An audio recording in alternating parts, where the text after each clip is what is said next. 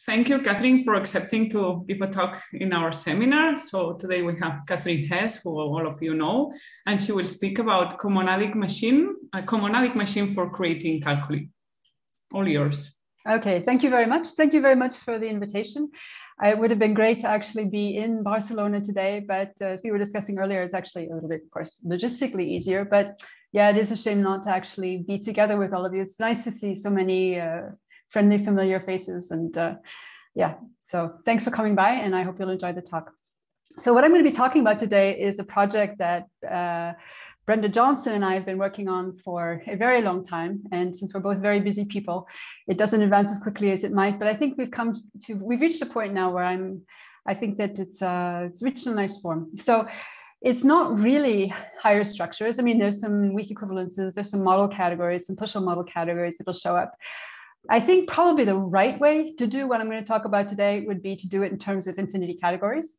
And if somebody wants to take the ball and run with it and do it the right way in the infinity categories, that'd be great. I'd be really happy about that. But so what I'm going to tell you about today is sort of more like a one categorical with a bit of homotopy theory mixed in approach to thinking about what a calculus is and how one could create like a whole family of calculi.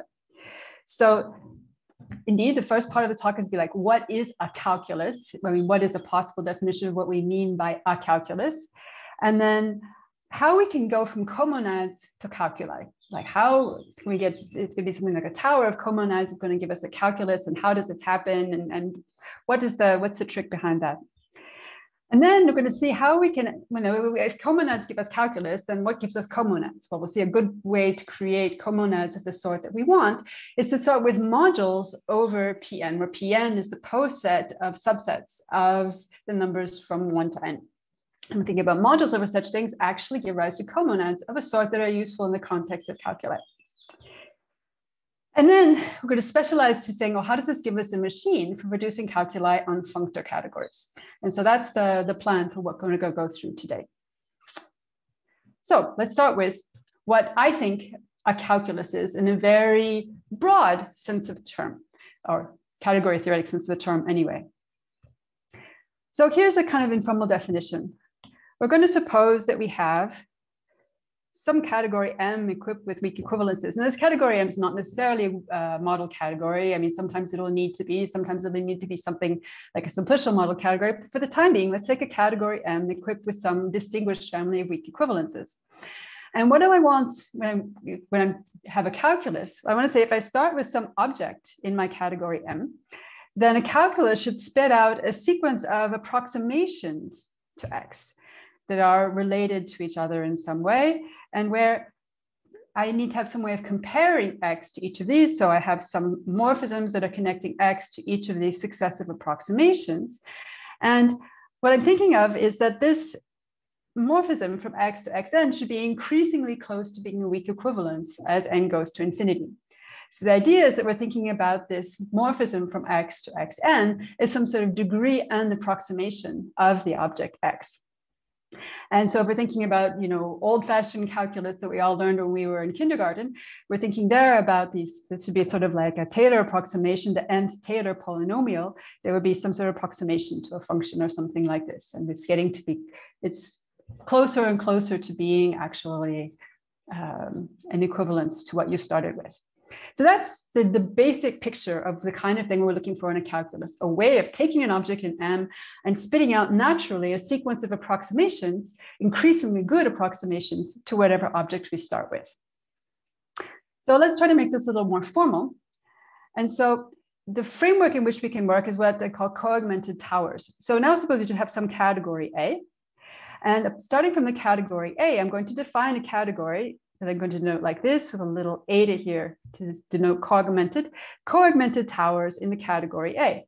And all this is towers in A, so sequences of morphisms in A, together with morphisms out of a fixed object into each of these, and all of these triangles commute. Just a co-augmented tower. Now, the reason that I wrote my tower lying down is because my blackboard is horizontal and not vertical. And so it would take up too much room to write it vertically. So it's a tower that has crashed, I suppose. But in any case, here's this co-augmented tower in this category. And obviously the morphisms are what they have to be in this context. So this is the right kind of object into which we want to start thinking about calculus. We're going to take an object in my original category and spit out some sort of co-augmented tower like this.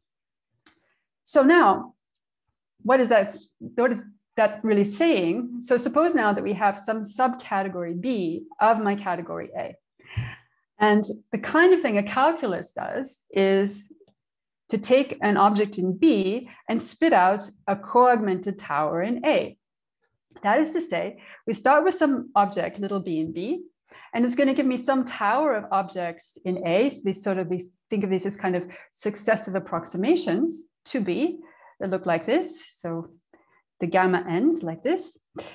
And they're all going to be co-augmented under B itself. So we'll have all of these morphisms connecting little b to these various approximations, if we want to think of it that way. So we'll call this sort of functor from a subcategory of A into the category of co-augmented towers in A. We'll call this a tower functor.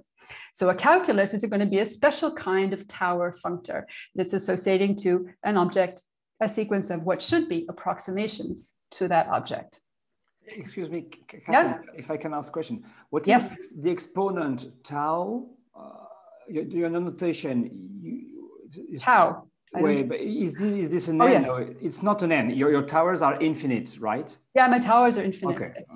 Yeah, absolutely. Okay, that's eta. Eta is. Eta. But why eta?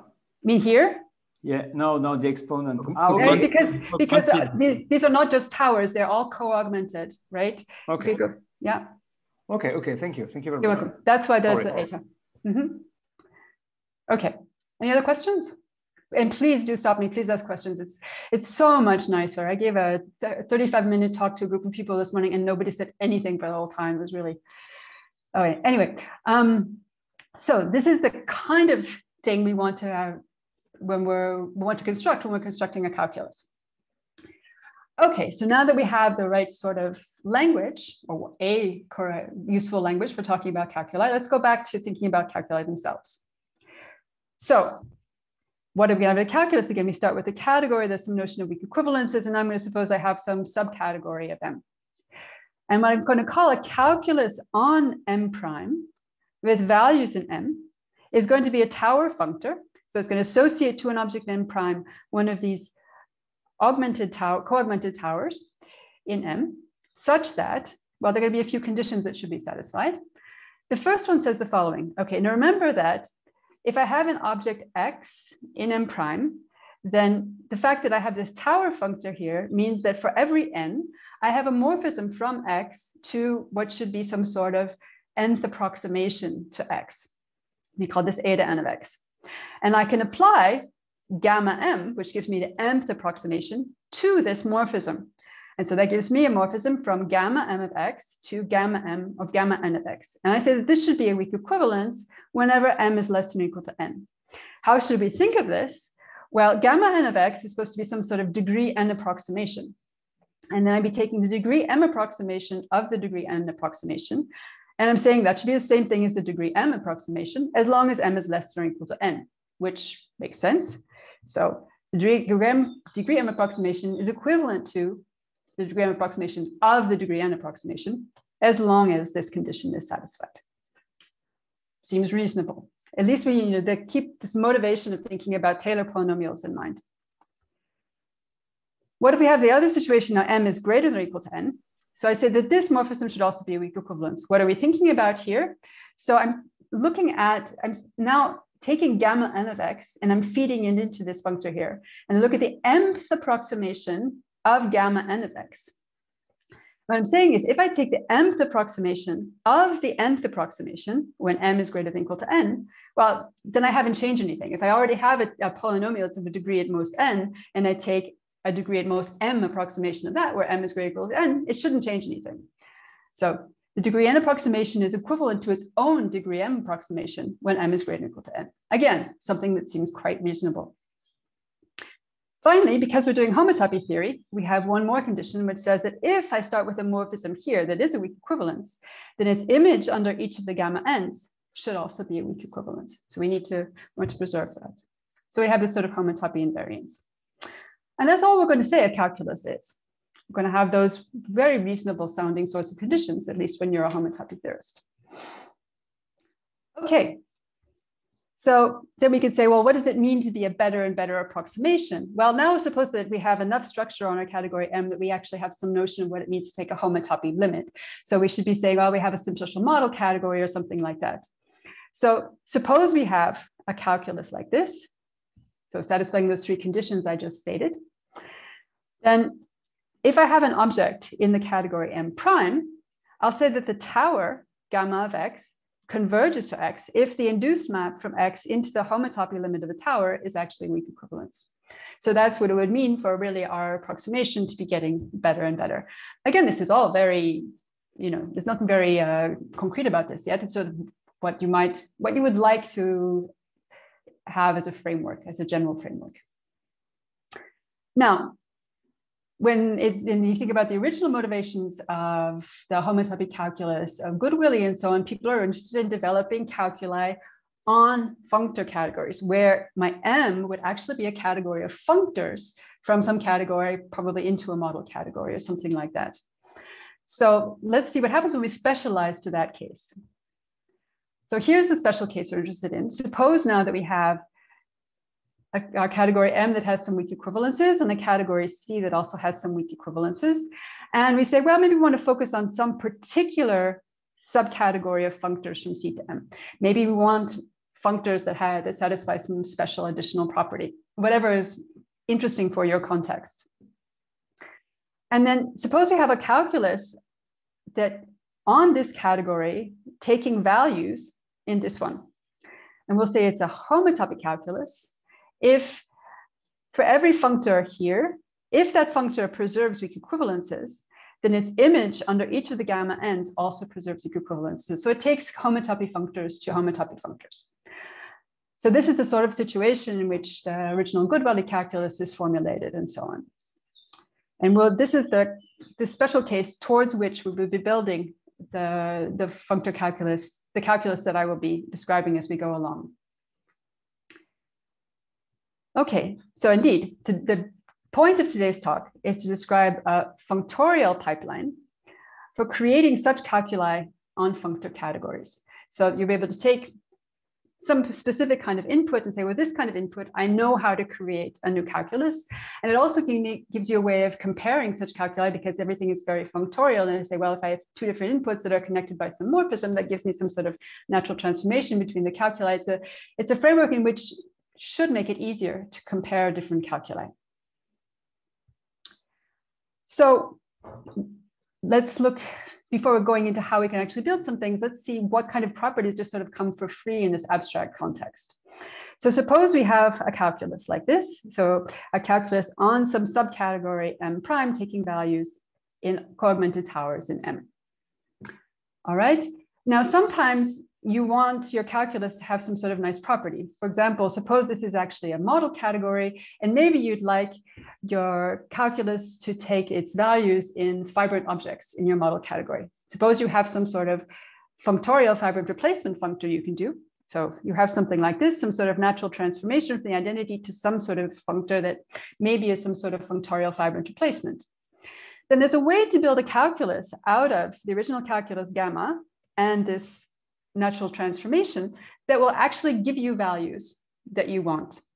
So some sort of whiskering process that you can do where you can start with your object X, and you can take the original tower you had with the gamma n of X, you apply this functor R to it, and then you have a comparison that you get as well by using your original eta.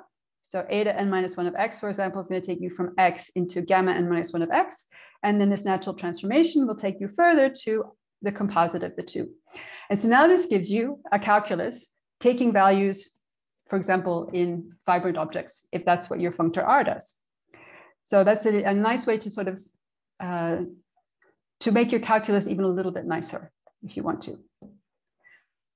There's also a natural notion of what it means for something to be of degree less than or equal to n, where you could say that an object in M prime is of degree less than or equal to n if this comparison map to the nth layer of the tower is actually a weak equivalence. Now, is this a reasonable definition of what it means for something to be of degree less than or equal to n? Does it fit with what we think of as being a polynomial of degree less than or equal to n? Well, let's see. It turns out that if m is greater than or equal to n, and x is of degree less than or equal to n, so this thing is a weak equivalence, then x is also of degree less than or equal to n. That's, it's really what you would like. You wouldn't want it to be true that if m were greater than or equal to n and x is of degree less than or equal to n, then it's not of degree less than or equal to m. So it's good that that works. Now, suppose we add one more condition. Suppose we say that the category we're working in is actually pointed. Then we have a notion of what it means to be a function that's homogeneous of degree n, so like a polynomial that's homogeneous of degree n. So that it lives basically only in gamma n. Only that approximation is non-trivial. So we'll say it's homogeneous of degree n if it's of degree less than or equal to n. So x is equivalent to gamma n of x, and gamma n minus 1 of x is trivial. So do such things exist? Where do we find such things? Well, now let's add one more condition, that we have some sort of functorial homotopy fiber construction. So now we can suppose we're, for example, in a simplicial model category. So we have some sort of functorial homotopy fiber construction. Then there's a functor that gives you sort of the nth layer of your tower. So it's telling you what are you adding into this tower, what makes the difference between gamma n and gamma n minus 1. So this, we'll call this lambda n, that takes an object x to the homotopy fiber of the map from gamma n of x to gamma n minus 1 of x. So it's just the difference between the degree n minus 1 approximation and the degree n approximation. So this would be like the nth sum end of your Taylor polynomial. And where you could hope that this would actually give you something that really was homogeneous. And indeed, under at least some reasonable conditions under gamma, which I'm not going to state specifically here, this thing is homogeneous. And if you look at the map eta n of x, which is your map from x to gamma n of x. So it's this comparison map from x to gamma n of x. And you apply this nth layer functor to that actually is an equivalence. So the nth layer of x itself is equal to or equivalent to the nth layer of its degree n approximation. So things work again the way you would hope they would, at least under some reasonable conditions on gamma. So this is all the sorts of phenomena that have been observed in various specific calculi and that work in this very general framework. So one example of a calculus that just sort of dropping from the sky, but is very sort of intuitive and gives you an idea of what kind of situation we're looking for. So suppose we're in the category of unbounded chain complexes over some commutative ring R, equipped with the usual projective model structure. So there is a calculus on this category, so it's on the category itself, you don't need to restrict to a subcategory, where the nth layer, the nth stage of the tower, gamma n of x, is a chain complex defined by taking a certain quotient of x itself. So up through degree k, it's just x itself, sorry, up through degree n, it's just x itself. And then in degree n plus 1, you quotient by the kernel of the n plus first boundary. And then you look at the induced differential. And in this case, you get a nice chain complex, and the tower that you get, so the comparison maps from X to this complex, and between its different layers, sorry, different stages of the tower are just quotient maps. It's very, very straightforward in this context. So what is this calculus actually doing for you? You can check easily that all of the conditions hold. It really is a calculus. And in this case, what you're seeing is that if you look at the homology of this nth stage in the tower, it's the same as the homology of X up through dimension n, and it's 0 above that. So this is, again, a very easy sort of thing to build. It's just sort of give you some intuition for what a calculus, a very simple calculus can look like. And in this case, you can actually build these layers with no problem. There's the homotopy fiber of this comparison map. And this is the explicit computation, but the point is that in that case, the homology of the nth layer is just, it's the homology of X when k equals n and 0 otherwise. So it's just picking out the nth layer of the homology. So it's really sort of fits with our idea of what it means to be degree n or homogeneous of degree n. Okay. Any questions on that before I go to the next section?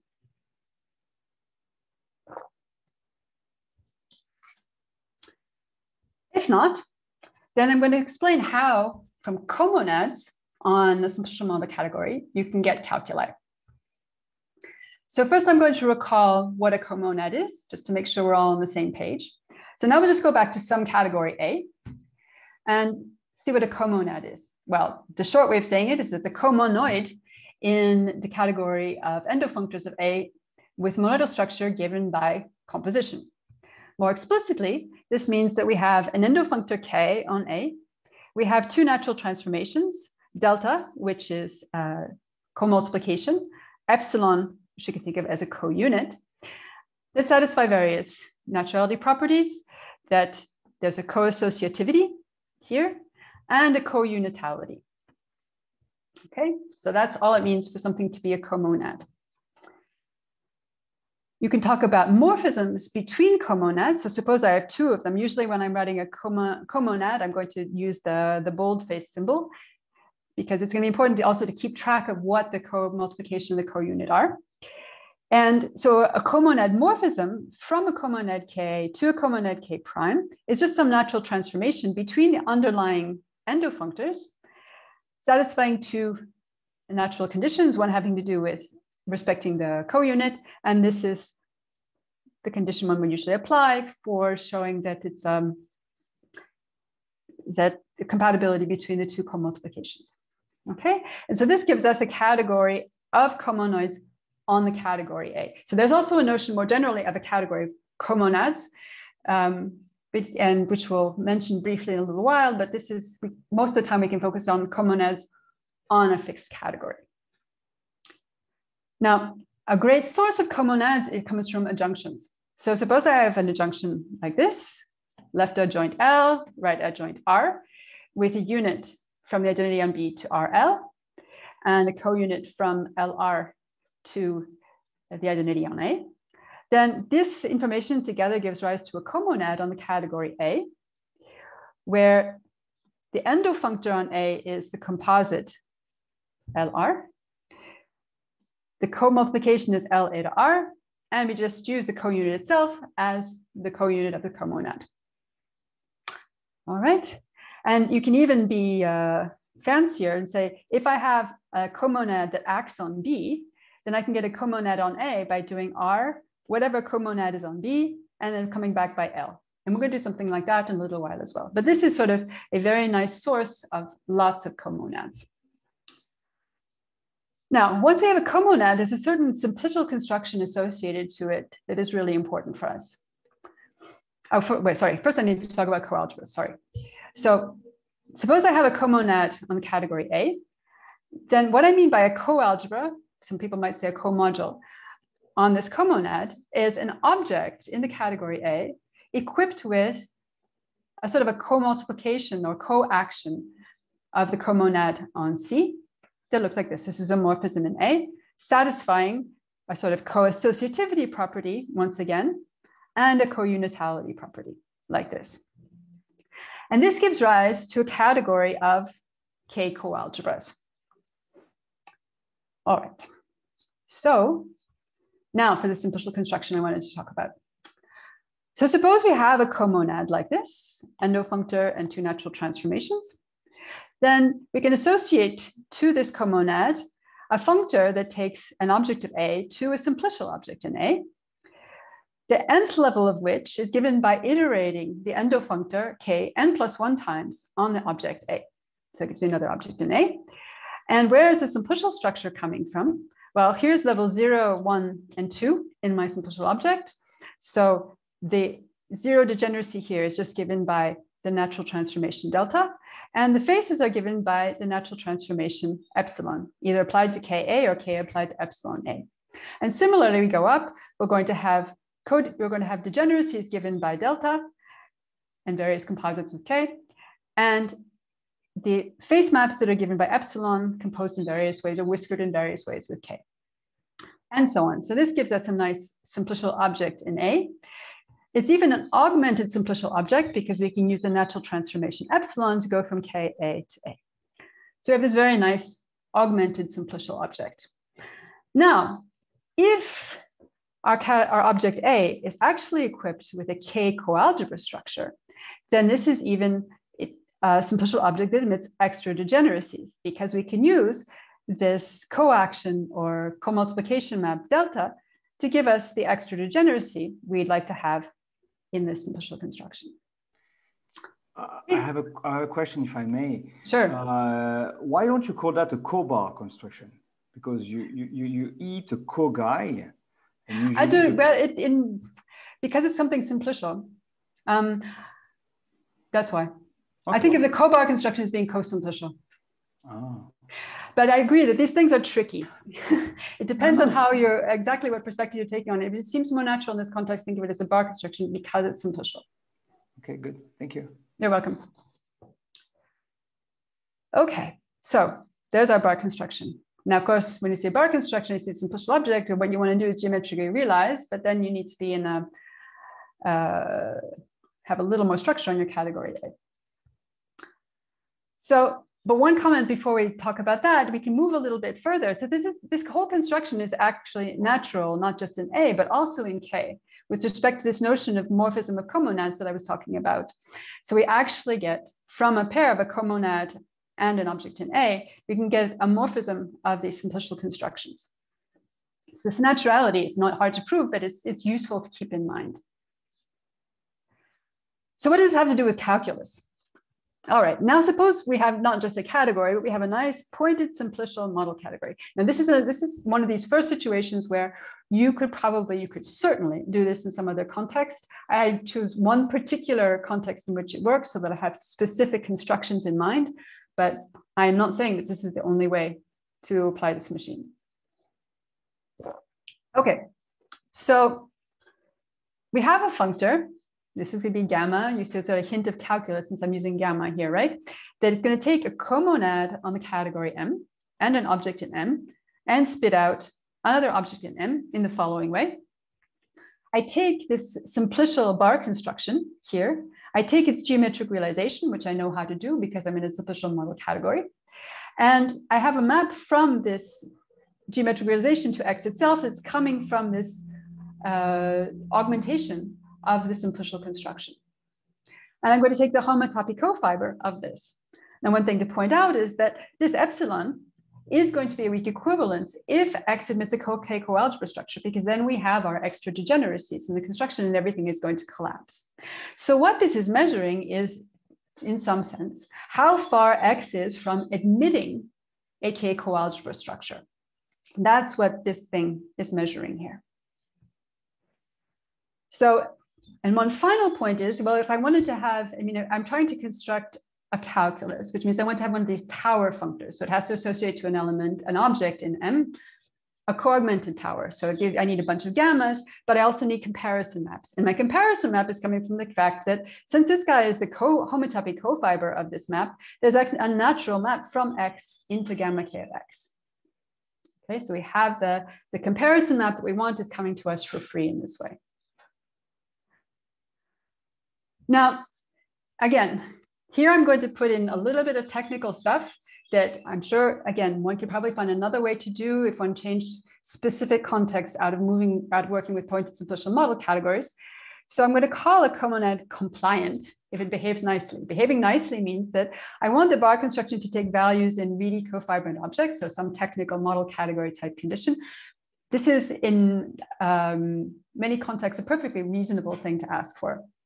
I want my functor K, the underlying endofunctor, to preserve weak equivalences.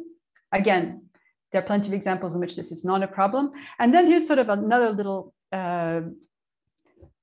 technical condition, which again, for the examples that I've thought about actually poses no problem. In fact, this is usually, for the functors K I've been thinking about, usually even an isomorphism. We want it at least to be a weak equivalence that we can commute co-limits over delta up with K. Anyway, just the technical conditions, we have plenty of examples that satisfy them.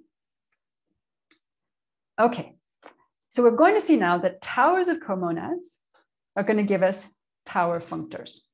So here's the point. Suppose we're working with one of these nice pointed simplicial model categories.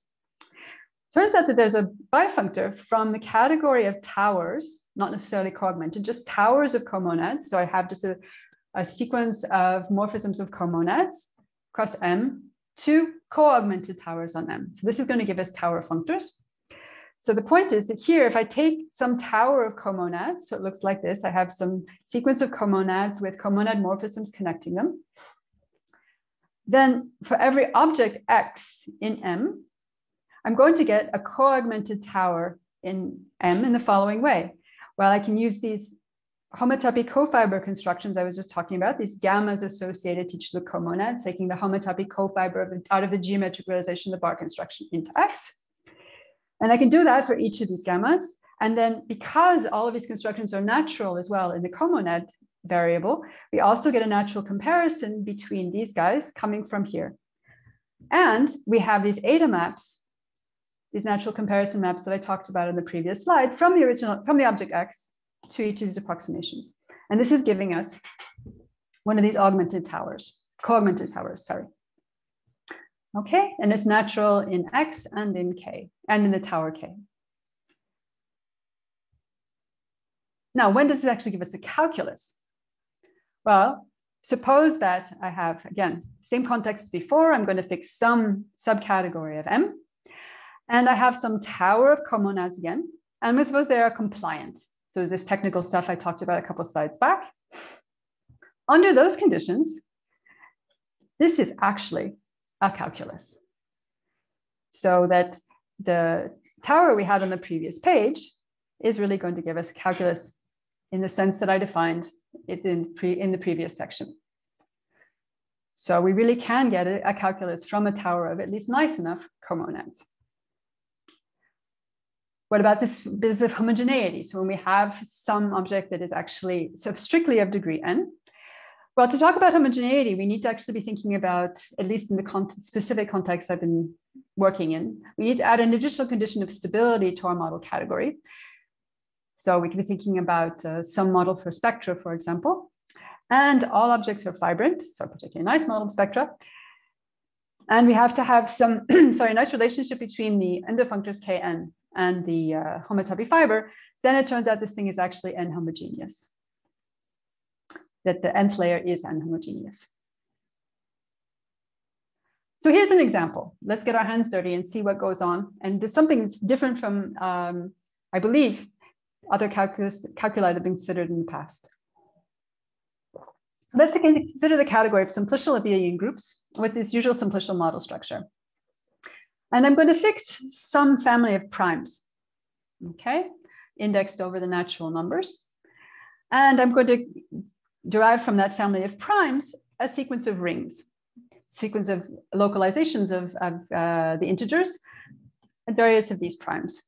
So for k between 1 and n for Rn. So the unit map from the integers into Rn induces an adjunction between the category M of simplicial abelian groups and the category of simplicial Rn modules, where this is just for getting along iota n, and this is harming out of Rn. Now, because we have an adjunction like this, we know we get an induced comonad on Rn by doing harm followed by pulling back. And so we're going to get for each n a comonad on M. So here we have our comonad again, and the inclusion of Rn into Rn plus 1 then induces, in fact, a comonad morphism from the n plus first comonad to the nth, flips it around like this. So this is actually going to give us a tower of comonads like this, associated to this particular choice, this particular sequence of primes. We get this tower of comonads on M. Now, this is the kind of input we need for our machine for creating calculi on the category M. Now, let's consider the following subcategory M prime of M, which is all those simplicial abelian groups such that each layer, each level of the simplicial abelian group is actually torsion free. So this is a case where it's really nice to be able to make this restriction in order for things to work. So to restrict to a subcategory. So it turns out that this tower functor that we get by using this particular tower of comonads and restricting to this subcategory actually gives us a calculus on the category of torsion-free simplicial abelian groups with values in simplicial abelian groups. And what is this really detecting? What is this calculus actually doing? So I think of this as sort of some sort of divisibility calculus in some sense. And the nth layer here is detecting that part of the simplicial abelian group that is Pn divisible, but not Pk divisible for k less than n. So it's picking up subtle notions of divisibility in this context. So it's kind of fun to play with and see what other kind of examples you can come up with of how you can create these kinds of towers of comonads to pick out interesting structure like this. So to summarize what we've seen in this section, before we dive into how now we can get comonads. So in the context where we have a pointed simplicial model category, and we have some subcategory of that pointed simplicial model category, we have a bifunctor that associates to a tower of comonads and an object in M, a calculus, like a sequence of approximations of that element. So we have a way of producing these tower functors. And as long as our input is a tower of these compliant comonads, and certainly more generally as well, but that's where we know how to prove it, that this is actually going to give you a calculus. So we are motivated to try to figure out how we can come up with towers of compliant comonads. Or at least how, let's start with just how we can get towers of comonads and then worry about the compliance afterwards. Any questions before we move on? All right, if not, I'm going to show you how you can get comonads and towers of comonads out of modules over the post set of subsets of numbers from 1 to n. So my notation of Pn, as I said, is a post set of subsets of 1 to n. I'm going to equip with a strict monodal structure, in this case given by union. Now here's where things could go two ways. We could bifurcate here and work with a strict monodal structure that's given by intersection instead. And we will end up with a completely dual theory, which would lead not to the creation of comonads, but the creation of monads, and not to the creation of towers, but to the creation of, well, I suppose, telescopes. So there's a whole dual theory that would, if just by making the innocent change of union for intersection, would lead to a theory of co-calculus rather than a theory of calculus. But I'm going to stick with the union and talk about calculus. So just to draw pictures so we get the right idea in our heads of what Pn looks like when n equals to 1, we just have this, of course. When n equals 2, we have a square. When n equals 3, we have a cube, and so on. So in other words, if I'm thinking about a functor from Pn into a category A, it's giving me n cubical diagrams in the category A. All right. Now, what is a Pn module? Well, I'm thinking about Pn as this monoidal category, strict monoidal category. Well, it's going to be a category D equipped with an action of Pn. So that's going to be some bifunctor from D cross Pn to D. That is an action in the sense that if I apply the unit in Pn, it's just the identity on D, and that I have this sort of usual action condition, sort of associativity condition. And that's going to give me a category of Pn modules. And magically, we're going to get from Pn modules to comonads. Well, what does it actually mean to have a Pn module structure? I think it's helpful to have a few different ways of thinking about it. So it turns out that there are a number of equivalent ways of thinking about this. So having a Pn module structure on a category D is the same as having a family of n strictly idempotent monads on D that commute. And I'll explain why in a moment. Another way to say the same thing is that it's equivalent to having a family of n different localizations of the category D that also commute. If I do the jth localization followed by the ith, the same as doing the ith localization followed by the jth. Now, this is all very strict. And this is where you start to say, maybe I should be working in a world where I don't have to worry about things being on the nose and such. But this is why I think it could be really interesting to push this actually into the infinity category world. In any case, this is what a PN module structure is. And I think it's really, it's useful to have these alternate ways of seeing what it means. So why are these equivalent? Now here's the idea. It's really very straightforward.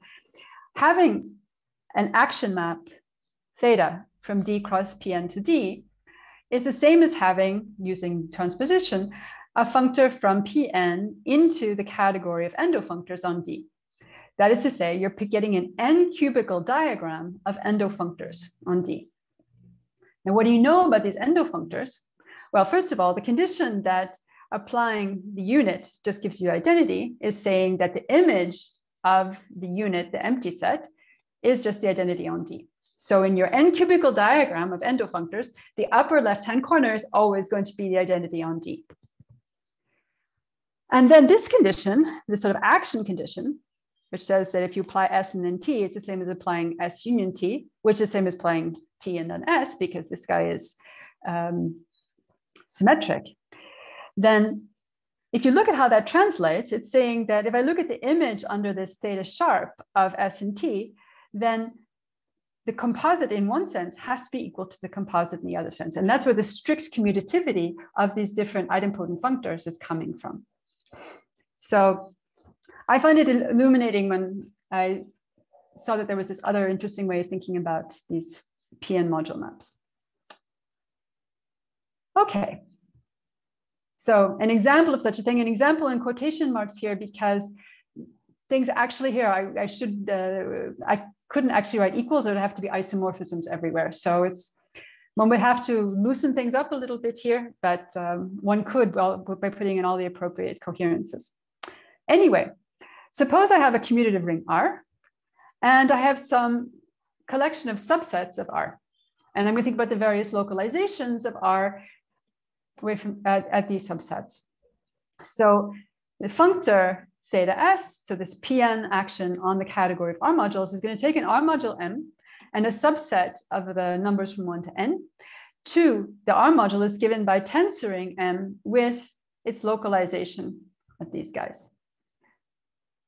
Okay, and so this is actually giving me a family of localizations like this, which satisfies what I want, not on the nose, but up to natural isomorphisms. Whence example in quotation marks. Okay, so how do I get from these notions of PN modules to comonads? So again, now I'm going to be back in the world of simplicial model categories.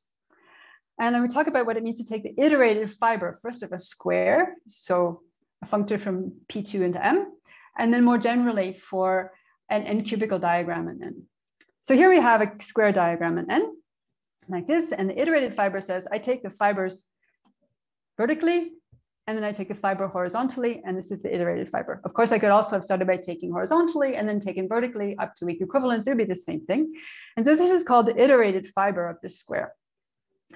Now, there's another good way to think about this iterated fiber, which is to say, instead, I could look at it as the homotopy limit of the following diagram, where I sort of take this square and I complete it to something bigger by putting the base point everywhere else and taking the homotopy limit, and it's perfectly equivalent. So this is in fact, some sort of left con extension that we're doing here before we do this homotopy limit. And that, using that language enables us to provide a general description of how we do this in higher levels. So in higher levels, we could again take an n-cubical diagram and then take its homotopy limit by extend it with lots of base points all over the place and take the homotopy limit. And the way we make that explicit is by taking a certain left con extension. So there's some category, we call it V, that is basically like the interval where you've added on an extra bit here. And you can take the category Pn and map it into the product of V with itself n times in a certain way.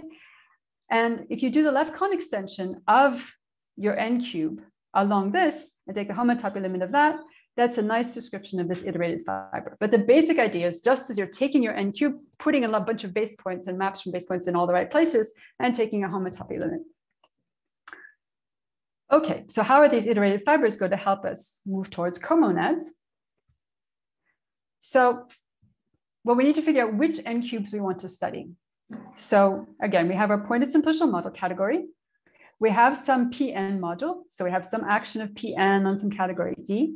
And we have some functor from D into my category M. And how am I going to build an n cube from that? Well, we're going to work as follows.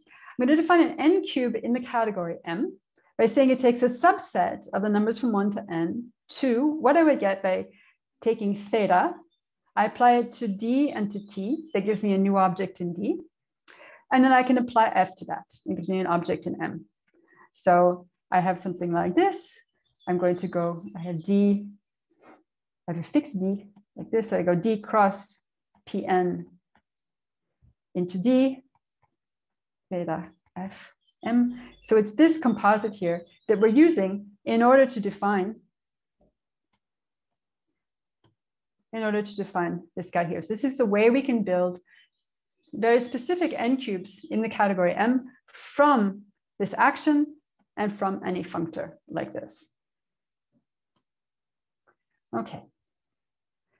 So here's an example when n equals 2. So when n equals 2, we could have here, here's our action, which I'll write just like this, S acting on D, and I apply F. And so the 2 cube you would get in that case is F applied to this, F applied to this, and so on. This is the sort of thing we get for our n cubes. So how do Pn modules induce comonads? Well, suppose again, we're in a situation where we have a pointed simplicial model category. Then there's a functor that associates to any Pn module a comonad. And here you notice I didn't put anything here. It's the category in which the comonad acts varies a bit, and I'll explain what that category is. So for a fixed d theta, so for a fixed category with an action of Pn, we have a comonad on the category of functors from D to my category M. And I need to say what the underlying endofunctor is. So this endofunctor is an endofunctor on the category of functors from D into M. And how does it act? Well, it takes a functor from D to M. And when I apply it to an object, little d, it does the following. It's going to calculate just the iterated fiber of this cube that I was just talking about, which is going to give me an element in M. Okay, so I feed F into this. This endofunctor gives me a new functor from D to M. I apply D to it. How is it computed? I take the iterated fiber of this n cube I just defined. Now, because we actually want to be able to define a functor calculus on a category, a calculus on a category of functors from just some arbitrary category C into my category M, the way I'm going to do that is by doing comparisons between C and various Dn modules. So a comparison between C and Dn modules, some sort of functor from C into a D, where D is equipped with a Pn module structure. And so the objects of this sort, where I have a Pn module and I have a comparison functor like this, I'm going to look at a sort of Pn modules under C. And then the morphisms in this category, well, if I have a couple of these guys, it's not just the existence of a functor here, but there has to be some sort of natural transformation. And there's some sort of compatibility between the different actions and this functor G. Let's not worry too much about the details. What's important is the objects that we're looking at. So Pn modules together with some sort of comparison map. And there's a relative version of the first result I just gave you about going from Pn modules to comonads that says that if I fix a small category, and if I fix a pointed simplicial model category M, I can associate to one of these Pn modules under C a comonad specifically on the category of functors from C to M. So again, this is what we wanted to do, have comonads on functors from C to M, because then that's a way to start building towers and eventually calculi. So what is the endofunctor in this case? Well, we have this piece in the middle that we just defined, which is a way of associating to any Pn module a functor from an endofunctor on this category of functors here. And we can use the right and left con extensions of T to, in the end, get us a functor from an endofunctor on the category of functors from C to M. Okay, so it's built from the absolute case. We can get this relative case. And here we're using this thing where we have a comonad on this category, and we have an adjunction between this functor category and this functor category, where the right and left adjoints are this functor and this functor. So this is using this way of creating new comonads from old using injunctions. So now, okay, now we just saw how we could get comonads on functor categories, the functors from C to M. But what I really want, if I want to get calculi, are towers of comonads. So how can I get towers of comonads? Well, you get towers of these relative modules. So I'm going to let n vary here. See, I'm going to n vary. And for various n, I'm going to suppose I have, here's a Pn module. Here's a comparison map from C to this Pn module. So this part is a relative Pn module. And then we have ways of gluing together the different layers in the tower that I'm not going to specify too closely. So there we have a Pn module, there we have a functor, and then we have some morphism in this category of Pn modules under C. So those are the objects that we're thinking about. And here we're just using the fact that we can include the poset of subsets of 1 to n in the poset of subsets of 1 to n plus 1 to use some sort of pullback. And so this actually gives us a category, you don't want to think about what the morphisms are, of towers under C, where here we're at P star because the n is varying. And it turns out that what we already did for this relative case here generalizes to thinking about these towers. So we get a morphism out of indeed the opposite category of the category of towers into the tower of comonads on this functor category from C into M. So once we have a functor category, a way of getting from towers, a way of producing towers of comonads, we say, aha, now we know how to produce towers that could lead eventually to calculi, what we saw before. So here's the pipeline. So here, if I have a small category C and a pointed simplicial model category M, and I'm interested in producing some sort of calculus on the functors category from C to M. If I have one of these towers of modules under C, like this, I have this functor that I just defined that produces from such a tower here, a tower of comonads. And what we saw in the previous section was a way of associating to a tower of comonads and object in the model category, one of these co-augmented towers. So that this is a way of producing a tower functor like this. So this composite is actually our pipeline for going from towers of Pn modules where n is varying to co-augmented towers of functors and natural transformations. So how does in the end, does this give us a real machine for producing calculi? We're almost there. So if we have one of these objects in this category of towers of relative modules under C, so at every level we have a Dn module, we have a comparison map from C to the Pn module, and we have a whole tower of such things. So this is how we specify such an object like that. And recall that Tn here is a morphism, a functor, sorry, from C to Dn like this, right? And so we're going to say that this is a pre-calculus if every Tn like this admits a left adjoint. Now there could be more, less strict conditions that we might be interested in, but this is one under which this works. Okay. And it turns out that under some little bit technical conditions, if, for example, every simplicial object is really cofibrant, this will work, for example, M is simplicial sets, but not only, simplicial abelian groups works as well. And we have one of these objects here that is a pre-calculus, then this thing is indeed a calculus, where here we're restricting to functors that take fibrant values. Again, if we work this in an infinity category context, we could probably avoid some of these technical conditions, but this is the basic idea that as long as we have one of these towers here that satisfies this additional pre-calculus condition, then this thing is indeed a calculus. And it's even a homotopy calculus. So it's going to send a homotopy functor to a tower of homotopy functors under one additional condition, which just says basically if I apply this comparison functor Tn, and then I act by any element of Pn, and then I go back with the left adjoint, then this composite preserves weak equivalences. So we have some examples in which we know this holds. And so we have some examples and we know we actually get a homotopy calculus. We also have, under stability conditions and existence of a nice vibrant replacement, that the layers in this tower are indeed inhomogeneous, as one would want them to be. So where do we want to go from here? Well, it could be fun to, as I said, consider the perspective where instead of looking with PN modules that are equipped with union as a strict monoidal structure, you could look at them equipped with intersection as a strict monoidal structure and get telescopes of comonads rather than telescopes of monads, sorry, rather than towers of comonads. You have this sort of dual theory.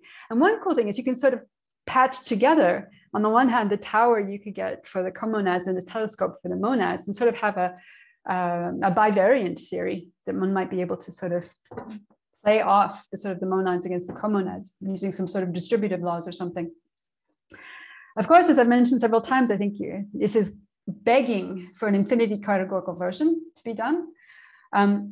Originally, Brenda and I really, really hoped we'd be able to fit the Goodwillie calculus into this context, but we realized that the strict conditions we need on the comonads are just not going to hold in the Goodwillie calculus situation. They hold up to weak equivalence, but not on the nose. And so it's just not possible to apply this machinery as is, so that the Goodwillie calculus would be an example.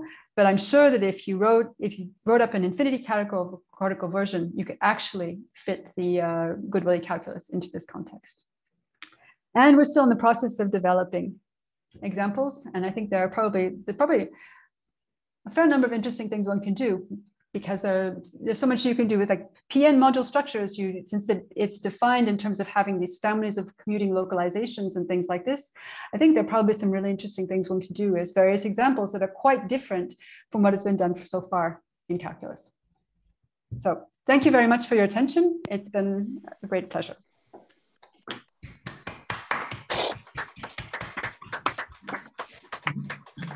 Thank you, Kathryn, for this great talk. So questions?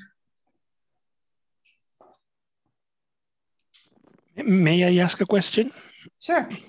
Well, in fact, I will ask a question and give the answer, because in the meantime, I was thinking about it, because the bar construction that you described, and Bruno said, hey, why is this bar and not cobar? Well, actually, we have been using the same construction for algebras over monads.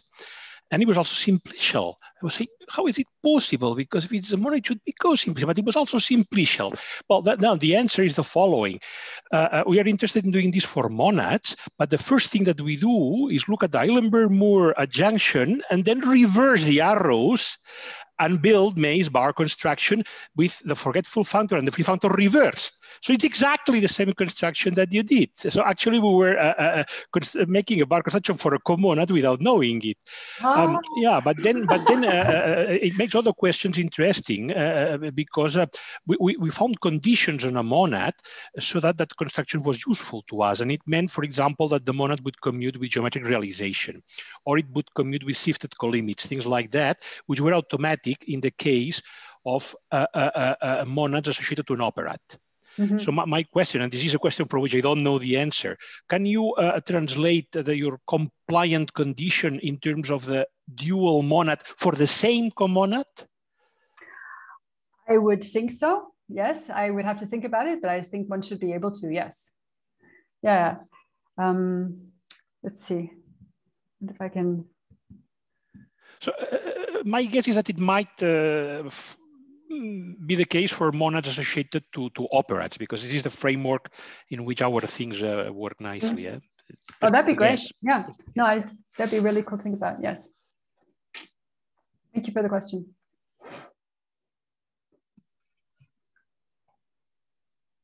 More questions? Yeah. One, if I may, during your talk, you only mentioned the examples with chain complexes, but I imagine that you already have examples dealing with topological spaces or simplicial sets or stuff like this, no? So, I mean, with the example for simplicial abelian groups, for example, right? So that was where I had the family of primes with respect to which I was successfully localizing. So I was trying to come up with a good example that did something interesting for simplicial sets, and ended up having to think about simplicial abelian groups instead, because all the examples I came up with were ones where basically everything was a coalgebra for the comonads in question that I was thinking about. And therefore, all of the gamma k's were in fact trivial. So it wasn't all that interesting.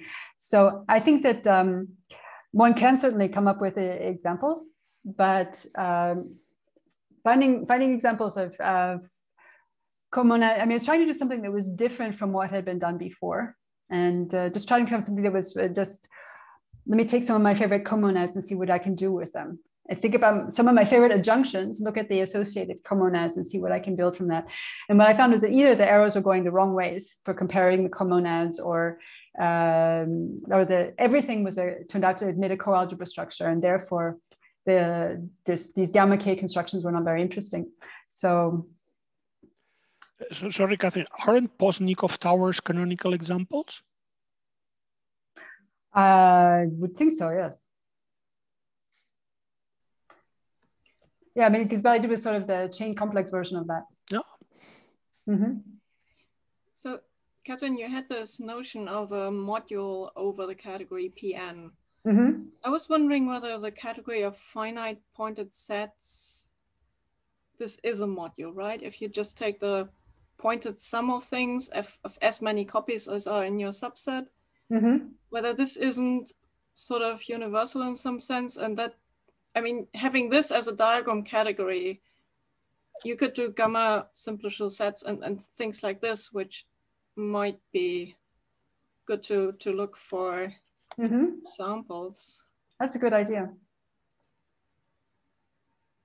That's a very good idea.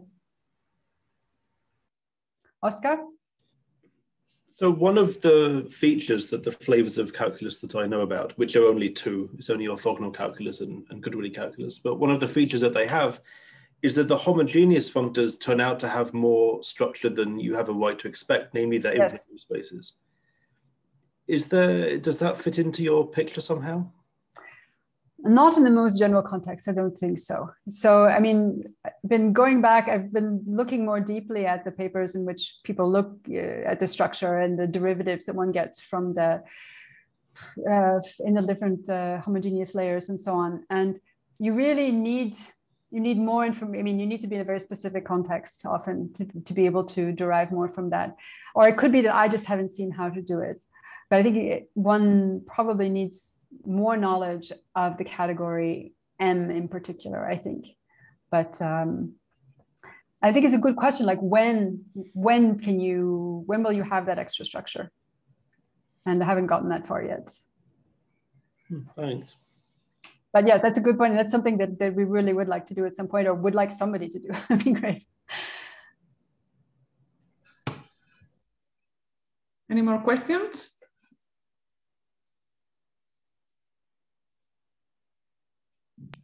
Oh, not a question, but a typo. If you're ever going to reuse your slides. I'm sorry, what did you say, Andy? It's not a question, but a typo, just in case you ever reuse your slides. Yes, where's my typo? I'm sure there was one.